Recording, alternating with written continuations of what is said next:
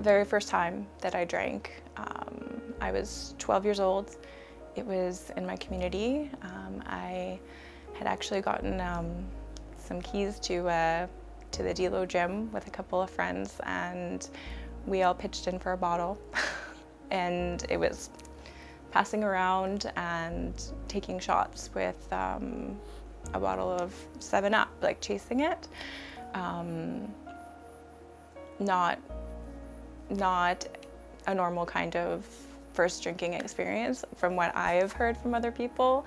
I think that first feeling of drinking and having that substance, it really was, it felt liberating in a sense. I felt like I was taken away from my problems. This is important, like we gotta talk about this stuff. I'm Aura Williamson McCurdy. I'm 31 years old. I live here in Yellowknife, Northwest Territories. I kind of always knew in my heart that I had a problem because I also come from a family who struggle with addictions, you know, alcoholism, drugs, you know, so that sense of like, this is normal or this is like, it was never there. So I felt, you know, that I always probably shouldn't be drinking. And I did attempt at several times to be like, okay, I'm gonna stop drinking, and that would never last for more than 2 months at a time. For years it was like that. Like I would be like, oh, I'm on the straight and narrow for a bit, and then, you know, all of a sudden the wine is calling me. So I went that way for a long time until I had children, and I feel like that was a massive impact. Like knowing what happened to me as a child, I didn't want that for my children. You know, like I didn't want them to experience being taken and put in foster care or witnessing like the parties and all that kind of stuff. So that was a big changing point for me.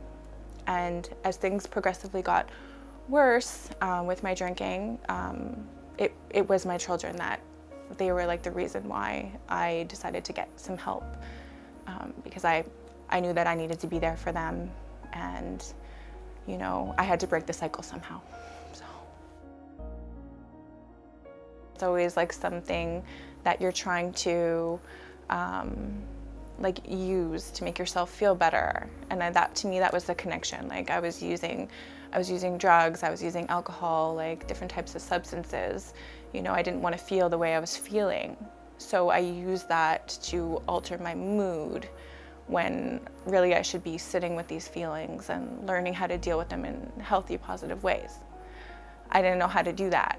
So, you know, this sober journey has been teaching me, you know, healthy ways to deal with my anger and my hurt and my sadness. So like now I can sit with it and be like, okay, you know, this sucks. It sucks to feel this way, but you know, what's the alternative? You know, it's it's everything. Like, you know, for me, learning how to deal with those emotions that I spent a lifetime hiding from, that was a major journey.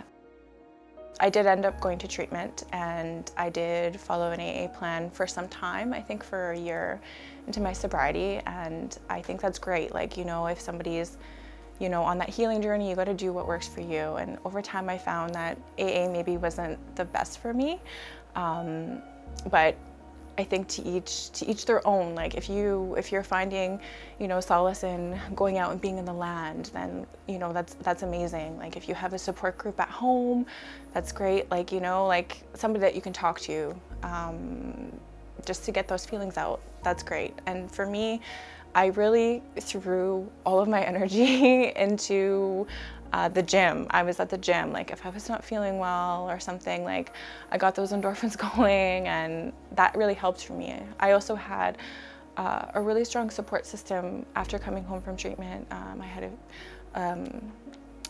a number of women in recovery as well. So if I didn't feel like I wanted to go to that meeting per se with a bunch of other people, like I could still get the benefit of talking and like getting those feelings out.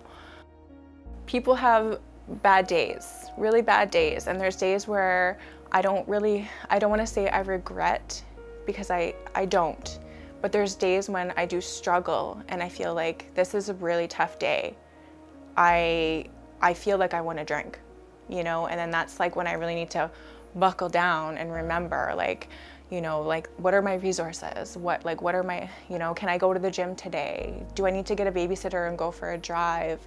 Can I call someone, you know? Because like recovery, it's not linear.